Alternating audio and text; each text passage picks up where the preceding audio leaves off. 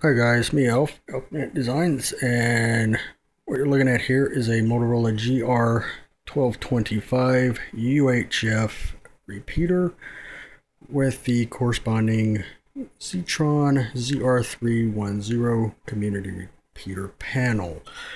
This is a 40-watt radio. I have it turned down to 2 watts because I'm not using the main driver on this radio. I have a 100-watt Cresend PA amplifier down at the tower site that this hooks to. And the reason I pulled it out was so I could put this panel in.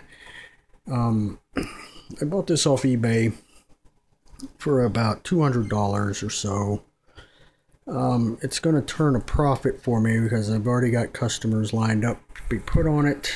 So put the slug back in, but the repeater is narrowband compliant, and there's the ZR310, and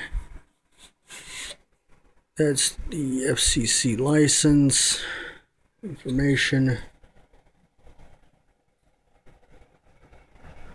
Expiration date. It's an FB, what does it say it?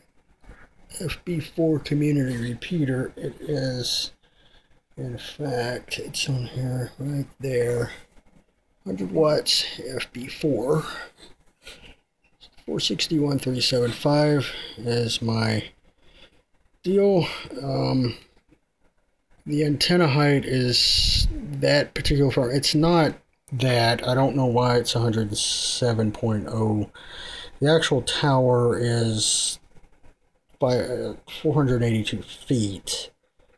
Yeah, that's it. I'm not gonna, I have my hand over my mailing address, so yeah.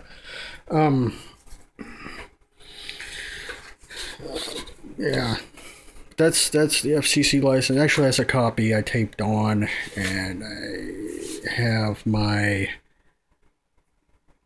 thing there, service call. You're not getting my phone number. But that's what this is set up on.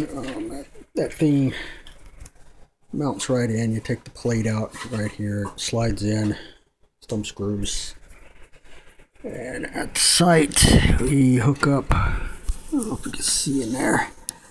It's one connector, there's the other. There's the interface cabling up there somewhere. That's right there, I think. I can't see.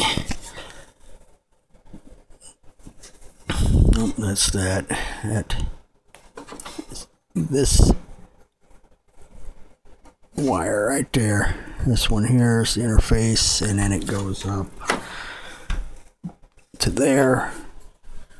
Well, this little compact unit. This thing's 40 watts, but like I said, I got it turned down to about 2 watts or so to drive the 100-watt PA on it. And yes, it does work. It's not powered up now. It's fixing to be taken back down there tomorrow evening.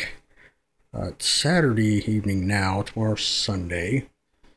Yeah, that, I don't know what else to say about this thing, other than this thing here is a pain in the ass to program, by the way. It used the GM1225 program to do the frequency, but you leave it in carrier squelch.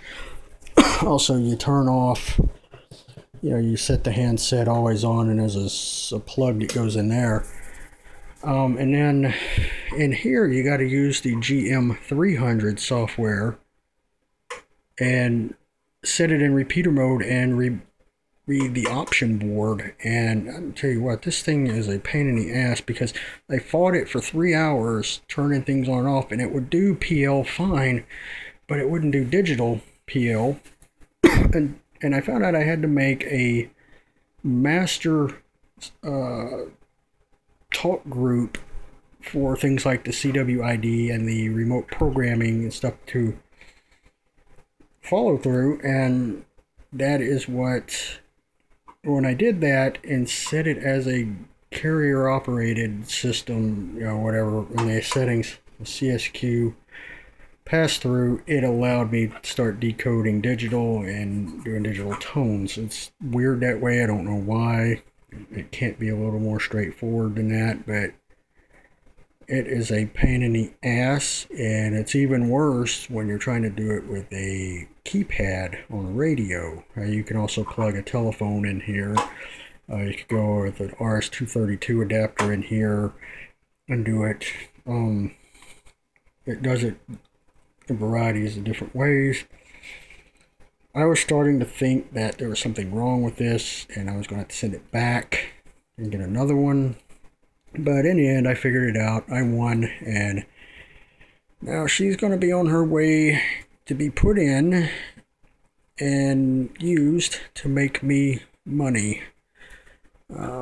Yeah, always a thumbs up there for making money. At least thumbs up the video for making money.